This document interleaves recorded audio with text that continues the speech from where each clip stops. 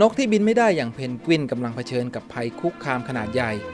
ที่อาจจะทำให้สัตว์ปีกซึ่งใช้ชีวิตอยู่ในน้ำเป็นส่วนใหญ่ชนิดนี้กำลังใกล้สูญพันธุ์ปัญหามลภาวะในทะเลการจับปลาที่เกินพิกัดส่งผลต่อแหล่งอาหารของเพนกวินรวมไปถึงปัญหาการเปลี่ยนแปลงสภาวะอากาศหรือภาวะโลกร้อนล้วนเป็นสาเหตุที่กำลังคุกคามความเป็นอยู่ของเพนกวินทั่วโลก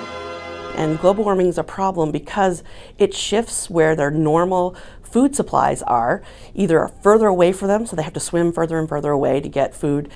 ความอ่อนไหวต่อการเปลี่ยนแปลงของสิ่งแวดล้อมทำให้เพนกวินถือเป็นหนึ่งในตัวชี้วัดความสมบูรณ์และความเป็นไปในมหาสมุทรเพราะแหล่งที่อยู่และพื้นที่หาอาหารของสัตว์โลกชนิดนี้กว้างไกลตั้งแต่ขั้วโลกใต้ไปจนถึงเกาะกาลาปากอสแถบใกล้เส้นศูนย์สูตร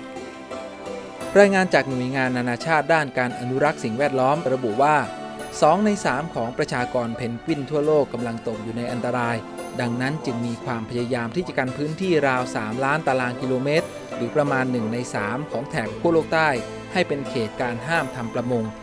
move fisheries away from where the penguins have to forage for food.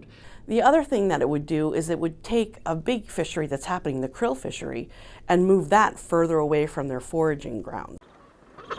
ภายใต้สนธิสัญญาแอนตาร์กติกที่มี 24 ชาติสมาชิกลงนามใช้ประโยชน์ร่วมกันของขั้วโลกใต้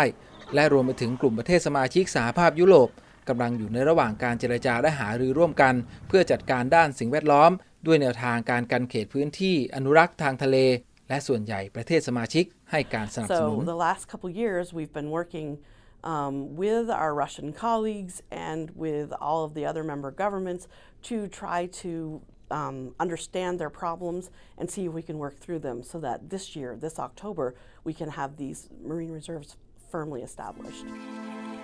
แนวทางเหล่านี้น่าจะเป็นส่วนหนึ่งที่จะช่วยให้เพนกวินหาอาหารได้ง่ายขึ้นปลอดภัยจากเรือหาปลา